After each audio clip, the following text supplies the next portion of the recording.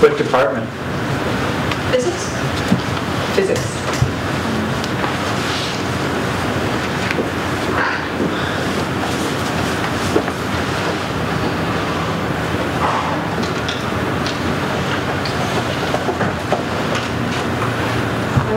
Hi everyone, good to see so many of you here today. As Wendy said, my name is Valentina. I transferred from Santa Barbara City College to UCSD as a physics major. This summer I've been fortunate to work with my mentor Rustin Mersiflavi and my faculty advisor Carl Reinhardt on some very interesting research. Our project title is the detection of substances of forensic significance using microfluidics and surface-enhanced Raman spectroscopy. From now on, I'm just going to say SERS. So the main big picture of our research is that we're trying to develop a method of detecting substances of low concentrations in fluids using these microfluidics devices that we built in our lab. And while this may sound abstract, it actually has numerous real-world applications, such as testing someone's blood for trace amounts of drugs or even explosives. And this is useful in homeland security. It's also applicable in medicine. Many drugs like heroin and fentanyl show the same symptoms, so when someone comes in for an overdose, they generally get treated for both, which causes a lot of harm on their body. So with this device, you could just run a quick blood or saliva test and see what they've taken and treat accordingly. It's also applicable in drug trafficking in the sense that you can test the purity of your drug for harm reduction purposes. So again, fentanyl is a cutting agent for heroin, but it's many more times stronger than heroin. The problem is that drug dealers can mix the two together, and people take the same dosage as if it was just heroin. So overdoses are common, and many people die. So just like you can go places for clean needles, the idea is that you could also test your drug for things like fentanyl and see what dosage could potentially kill you. So the devices, because of the material that we use, they're fairly inexpensive and also reproducible. So there's some potential for manufacturing at a macro scale here. The reason we use microfluidics and SERS, for microfluidics, it gives you precise and predictable control over small amounts of fluids. So by adjusting things like the length of the microchannel, you can control things like the speed of the fluid and in turn control what processes you want to occur. SERS is a powerful tool that lets you identify molecules based on their vibrational nodes. So all molecules, based on their structure, can vibrate in different ways. If you shoot a laser at it, they can absorb some of its energy into vibration. By looking at how much energy was absorbed, you can figure out what that molecule was. And that's regular Raman spectroscopy. Surface-enhanced Raman spectroscopy basically utilizes metal to enhance the normal Raman signal by a factor of 10 to the power of 10 times. And we use silver nanoparticles to achieve this. So, some goals for... I don't want to update you. Some goals for the summer. Our main goal that we're still working towards is to be able to relate the Raman spectra to the concentration of a substance. We want to do this because when we look at complex media such as blood or street heroin, which typically has a lot of things in it, we want to be able to not only detect the presence of a substance, but also its concentration. And this you can do by looking at the area under the peaks of its spectra. These are related to the concentration. And we want to find this relationship in order to apply it in the future.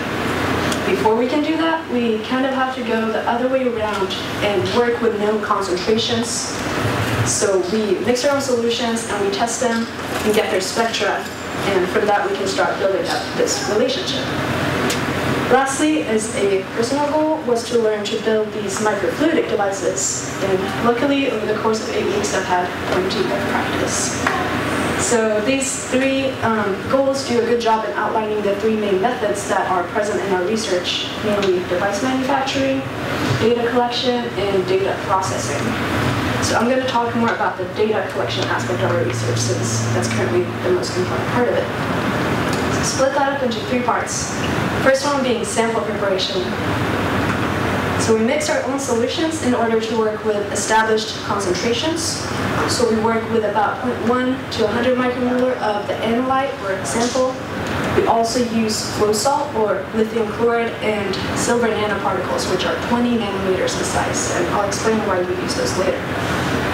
And then we load our microfluidic device in this fashion. So salt and silver go kind of in the back inputs here, and the analyte goes in the middle input.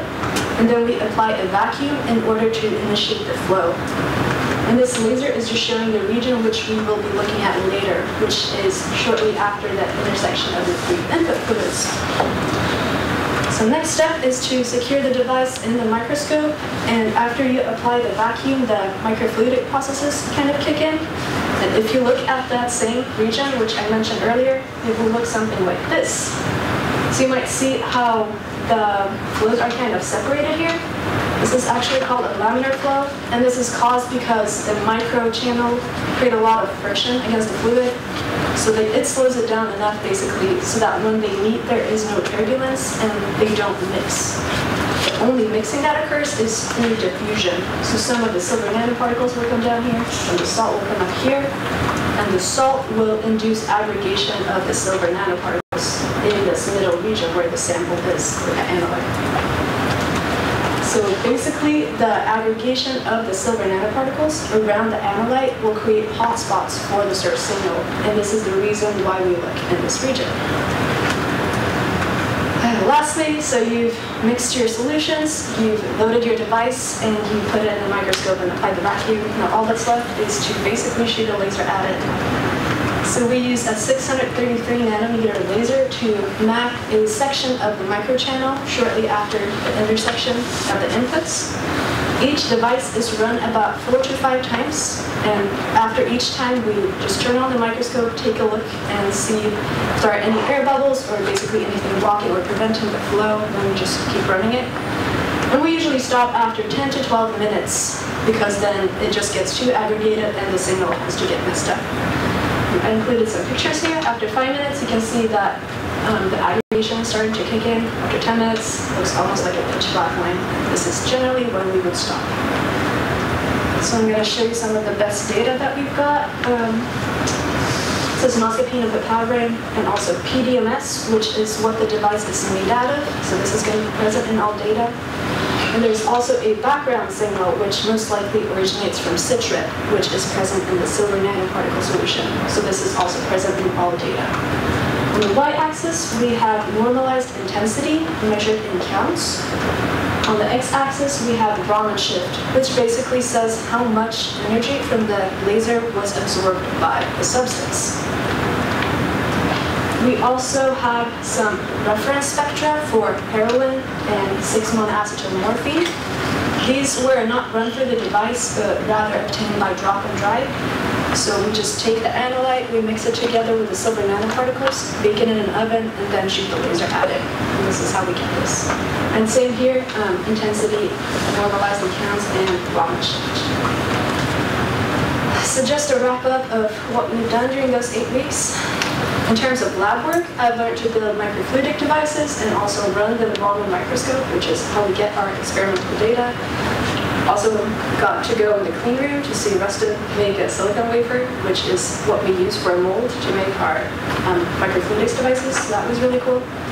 For piperine and noscapine, we got 100 micromolar data, which I just showed you, and also reference spectra. We have heroin, morphine, which I didn't show you, and 6-monoacetylmorphine. Lastly, future work. We would like to test a broader range of concentrations, especially for piperine and noscapine, and also to obtain data for the substances that we currently only have references for. And when we have all this experimental data, we can start building up this spectra concentration relationship that I mentioned earlier. So I'd like to thank the AIM Photonics program and ICB for sponsoring this research, my mentor Rustin and faculty advisor Carl Meinhardt for teaching me all this and supporting me in furthering my research. The Moskowitz and Meinhardt lab groups for all their interesting talks and lab meetings. And lastly, my program coordinators, Wendy and Jens, for putting all this together. It's been a very good experience. Thank you.